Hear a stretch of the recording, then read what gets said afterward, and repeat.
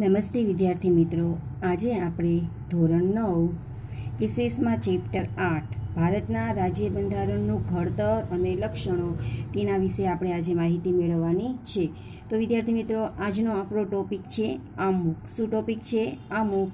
અને બધાને આમુખ વિશેની માહિતી છે એ આપણે અગાઉના લેક્ચરમાં આપી દીધેલી છે અને બધાને ખબર છે કે આમુખ શું છે. વિદ્યાર્થી મિત્રો, આમુખ છે એ બંધારણનો આત્મા છે. જેમ આપણા શરીર આત્મા વગર નકામું છે, એમ આમુખ વગર આપણું બંધારણ પણ કેવું છે? નકામું છે. અને આપણે ભારતનું સંવિધાન એના વિશે પણ આપણે માહિતી છે એ આપી દીધી હતી. હવે આપણે આમુખનો જે ચેપ્ટર, આમુખનો જે આપણો પોઈન્ટ છે તેમાં આગળ થોડાક આપણે વધીએ તો જોઈએ કે આમુખમાં કઈ કઈ બાબતોનો સમાવેશ છે એ કરવામાં આવે છે. તો સૌથી પહેલાં 1976ના 42માં બંધારણીય સુધારાથી આમુખમાં સાર્વભૌમ શબ્દ પછી સમાજવાદી, બિનસાંપ્રદાયિક શબ્દો ઉમેરવામાં આવ્યા. વિદ્યાર્થી મિત્રો, આપણે આમુખનું જે સંવિધાન છે એ આપણે વાંચી ગયા હતા. એટલે એમ કહેવાય છે કે 1976માં બંધારણમાં જે સુધારો કરવામાં આવ્યો છે એ સુધારામાં આપણે સાર્વભૌમ શબ્દ તો આપેલો છે, પણ એના સિવાય આપણે સમાજવાદી અને બિનસાંપ્રદાયિક શબ્દ છે એ ઉમેરવામાં આવ્યા છે. બિનસાંપ્રદાયિક એટલે વિદ્યાર્થી મિત્રો, આપણો ભારત દેશ જ એવો છે કે જે બિનસાંપ્રદાયિક છે, જેમાં અલગ અલગ ધર્મ, કોમ, જાતિ, લિંગ, કોઈ પણ જાતના ભેદભાવ છે એ માનવામાં આવતા નથી. એટલા માટે આપણે એમ કહી શકીએ બિનસાંપ્રદાયિક. અને સમાજવાદી એટલે કે સમાજના બધા લોકો ભેગા થઈ અને હળીમળીને રહે છે એવા શબ્દો છે એ આપણા આમુખમાં 1976ના સુધારા પછી અમલમાં મૂક્યા. તેમજ રાષ્ટ્રીય એકતા અને રાષ્ટ્રીય અખંડિતતાનો પણ સમાવેશ કરવામાં આવે છે. રાષ્ટ્રીય એકતા એટલે કે આખું રાષ્ટ્ર છે એ આપણા બધાનું છે, એને આપણે રાષ્ટ્રીય એકતા કહી. અને રાષ્ટ્રીય અખંડિતતા એટલે કે અખંડ એટલે કે આખું ભારત, જે આપણો આખું ભારત છે એ ભારત અખંડ રહે, એ ભારતના કોઈ પણ જાતના રાજ્યોના કે દેશના ટુકડા ન થાય એટલા માટે રાષ્ટ્રીય એકતા અને રાષ્ટ્રની અખંડિતતા શબ્દ ઉમેરવામાં આવ્યો છે. રાષ્ટ્રીય એકતા આપણને ક્યારે ખબર પડે? તો વિદ્યાર્થી મિત્રો, આપણે 15મી ઓગસ્ટ છે કે 26મી જાન્યુઆરી છે, એ તહેવારો કેવા છે વિદ્યાર્થી મિત્રો? રાષ્ટ્રીય તહેવાર છે. પણ આ તહેવારો છે એ આપણે બધા લોકો કોઈ પણ જાતના ભેદભાવ વગર બધા લોકો હળીમળીને ઉજવીએ છીએ. તો એમાં તહેવારો છે એમાં આપણે દેશ પ્રત્યેનો આપણો પ્રેમ અને આપણી રાષ્ટ્રીય એકતા છે એ આપણને જોવા મળે છે. આમુખ બંધારણના મૂળભૂત હેતુઓ, ધ્યેયો અને આદર્શોને તેમજ સિદ્ધાંતોને વાચા આપે છે. વાચા એટલે વિદ્યાર્થી મિત્રો વાણી, કે જેમાં આપણે બોલી શકીએ. તો આમુખ છે એમાં જે આપણા મૂળભૂત હેતુઓ છે, ધ્યેય અને આદર્શો છે, એ જે એમાં જોગવાઈ અનુસાર જે દર્શાવેલા છે એ શું આપે છે વિદ્યાર્થી મિત્રો? એક જાતનો અવાજ આપે છે. કારણ કે આપણો દેશ કેવો છે વિદ્યાર્થી મિત્રો? આપણો દેશ છે એ લોકશાહી દેશ છે અને લોકો વડે ચાલતી સરકાર.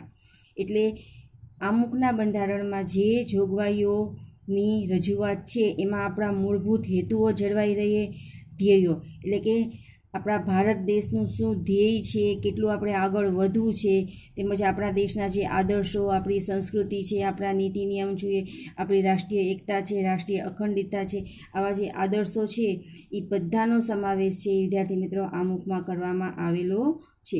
એના પછી જોઈએ તો આમુખ બંધારણના ઉદ્દેશો થકી કલ્યાણ રાજ સ્થાપવાની એક ભાવના રાખે છે. એટલે એમ કહી શકીએ કે આમુખ છે એને જે આ મૂળભૂત હેતુઓ, ધ્યેય, આદર્શો, પછી રાષ્ટ્રીય એકતા છે, રાષ્ટ્રીય અખંડિતતા છે, આવા બધા શબ્દોનો ઉપયોગ કરી અને એ ભારતને શું બનાવવા માગે છે? ભારતને એક કલ્યાણ રાજ્ય બનાવવા માગે છે. એટલે આપણે એમ પણ કહી શકીએ કે આમુખ છે એ એના ઘડતરમાં જે આપણા ઘડવૈયાઓ છે એના માનસ એટલે કે એના મનમાં જે કાંઈ વિચારો આવે છે તેનો પણ આપણને પરિચય થાય છે. આપણે આગળ જોઈ ગયા હતા કે બંધારણ ઘડવામાં 389 સભ્યો છે તેણે એમાં મદદ કરેલી હતી. 389 સભ્યો છે વિદ્યાર્થી મિત્રો, કોઈ પણ જાતના ભેદભાવ વગર 389 સભ્યોનો આપણે સમાવેશ કરેલો હતો. કોઈ હિન્દુ છે, કોઈ મુસ્લિમ હતા, કોઈ શીખ હતા, કોઈ પંજાબી હતા, આ બધાનો સમાવેશ કરેલો છે. એટલે આપણા આમુખ થકી કલ્યાણ રાજ એટલે કે દરેક વ્યક્તિ છે એના ધર્મ અલગ છે, એની ભાષા અલગ છે, તો બધાના માનસ એટલે કે મનમાં જે વિચારો આવે છે એ વિચારો એ લોકોએ આમુખમાં દર્શાવી અને પછી આપણું રાજ્ય છે એને કલ્યાણ રાજ્ય સ્થાપવાની એમની ઈચ્છા છે. એટલે ટૂંકમાં આમુખ થકી આપણે એક કલ્યાણ રાજ્ય સ્થાપ્યું છે અને આમુખ ઘડવામાં જે લોકોએ મદદ કરી છે એના માનસનો પણ આપણને પરિચય છે એ મળે છે. હવે આપણે જોઈએ વિદ્યાર્થી મિત્રો તો આમુખનું મહત્ત્વ. હવેનો ટોપિક શું છે? આમુખનું મહત્ત્વ. મોસ્ટ આઈએમપી ક્વેશ્ચન છે, ઘણી વખત 2 માર્ક્સમાં ક્વેશ્ચન છે વિદ્યાર્થી મિત્રો પૂછાય છે. તો આમુખને બંધારણનો આત્મા કહ્યો છે માટે તેનું મહત્ત્વ વિશેષ છે. જે આપણે આમુખનો પરિચય આપ્યો હતો ત્યારે જ હું બોલી ગઈ હતી કે આમુખ છે એ બંધારણનો આત્મા છે. ટૂંકમાં આત્મા વગર બંધારણ કેવું છે? નકામું છે. જેમ આત્મા વગર શરીર નકામું છે એમ આમુખ વગર બંધારણ છે એ નકામું છે. કોઈ પણ કાયદાના ઘડતરમાં તથા તેને પૂરી રીતે સમજવામાં કે અર્થઘટનમાં માર્ગદર્શન મળે છે. કોઈ પણ કાયદો આમુખમાં ઘણી બધી જોગવાઈઓ કરેલી છે આપણા બંધારણમાં. તો એ જોગવાઈ અનુસાર આપણે કાયદો ઘડવો છે. કોઈ પણ કાયદો છે એ આપણે ઘડવો છે અને એ કાયદાને આપણે પૂરેપૂરી રીતે સમજણ મેળવવી હોય અથવા એ કાયદા વિશેની કાંઈ પણ માહિતી મેળવવી હોય, એનું અર્થઘટન કરવું હોય તો એના વિશેનું માર્ગદર્શન છે આપણને કેમાંથી મળે છે વિદ્યાર્થી મિત્રો? આમુખમાંથી મળે છે. કાયદાનો હેતુ તથા તેનો આદર્શ, કાયદો ઘડવા પાછળ સંસદની નીતિ શું છે તે જાણવામાં આમુખ મદદરૂપ થાય છે. કાયદાનો હેતુ કે કાયદો ઘડ્યો છે તો એ કેના માટે ઘડ્યો છે, તે કાયદાને આપણે આદર્શ કઈ રીતે બનાવવો, એની પાછળ સંસદ છે એટલે કે સભ્યો છે એની નીતિ શું છે એ બધું જાણવામાં આપણને આમુખ છે એ મદદરૂપ થાય છે. દાખલા તરીકે આપણે કાયદો ઘડ્યો છે કે ભાઈ બાળ મજૂરી છે એ ગુનો છે, કે નાના બાળકો છે એ મજૂરી નથી કરી શકતા. તો એનો હેતુ શું થયો? બાળ મજૂરીને અટકાવવાનો. તો આ બાળ મજૂરીને અટકાવવાનો જે કાયદો છે એ કાયદાને આપણે કેવો બનાવવાનો છે? આદર્શ બનાવવાનો છે કે એ કાયદો છે એ બધા માન્ય રાખે. અને સંસદની એની પાછળની નીતિ શું હોય કે જો નાના બાળકો છે એ મજૂરી કામ કરશે તો એનું બાળપણ છે એ છીનવાઈ જશે અને એનું ભવિષ્ય કાંઈ પછી ઉગશે નહીં, તે ભણી ગણીને આગળ વધી શકશે નહીં. તો એવી સંસદની એની પાછળ નીતિ રહી હોય એટલે એ બધી વસ્તુ જાણવામાં આપણને આમુખ શું થાય છે? મદદરૂપ થાય છે.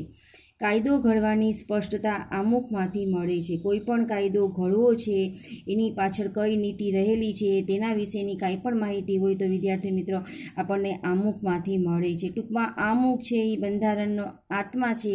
આમુખ વગર કોઈ પણ કાર્ય શક્ય નથી. આપણે આવડો મોટો આપણો દેશ છે વિદ્યાર્થી મિત્રો. આવડા મોટા દેશને ચલાવવા માટે ઘણા બધા કાયદા છે, ઘણા બધા નીતિ નિયમો છે એ આપણે જોઈ છીએ અને સમયાંતરે આ કાયદા અને નીતિ નિયમમાં પણ ધીરે ધીરે આપણને ફેરફાર છે એ જોવા મળે છે. ટૂંકમાં કોઈ પણ કાયદો ઘડવો છે કે તેનું અર્થઘટન એટલે કે તેમાં કાંઈ ફેરફાર કરવા હોય કે તેમાં શું એનો હેતુ રહેલો છે, બધી વસ્તુ જાણવા માટે વિદ્યાર્થી મિત્રો આમુખ છે એ ખૂબ જ જરૂરી છે. એટલે આપણા બંધારણમાં આમુખનું મહત્ત્વ છે એ ખૂબ જ વિશેષ છે અને આમુખ વગર બંધારણની કલ્પના છે આપણે કરી શકતા નથી. તો વિદ્યાર્થી મિત્રો અહીં આપણે આમુખ છે એનું આપણે મહત્ત્વ છે તેના વિશેની માહિતી છે એ આપણે મેળવેલી છે.